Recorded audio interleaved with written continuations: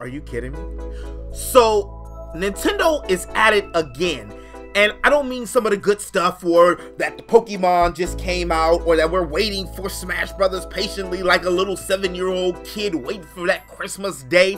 No, I mean Nintendo is at it again and they just sued a couple for $12 million. Hold on, pump the brakes real quick.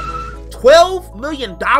Like, who is this couple? On the web is the couple had two sites that were doing ROMs, loveroms.com and the other one was called loveretro.com. Yes, ROMs have supposedly been illegal for a long time, but everybody and their grandmama, let's be real, got ROMs on their phone if you got Android, or computer or PC. Matter of fact, was it back in the day in science class, I used to play Kirby in the computer and science class. If y'all remember not too long ago, was it earlier this year or last year, Nintendo just put the whole Hulk in the smackdown on the Legend of Zelda game, the remake. I think that was the Link to the Past that a group of indie creators did.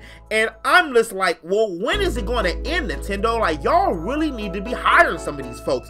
Instead of breaking everybody down, let somebody in the fold. Let somebody get a shot. Because obviously these people are really passionate. Now, I know the ROMs are a separate story. And the whole thing with ROMs has been, if you got the game, then it's okay to have the ROM.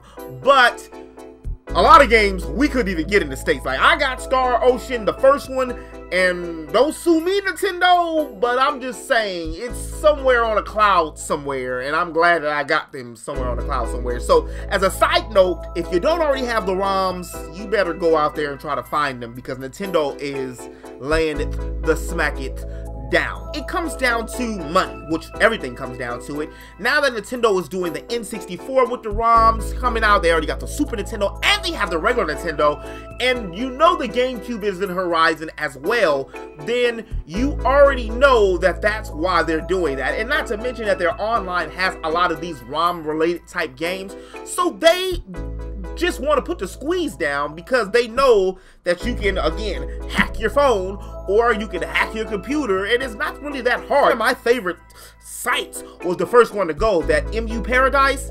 RIP MU Paradise. Tell Stan, the man, I said hello.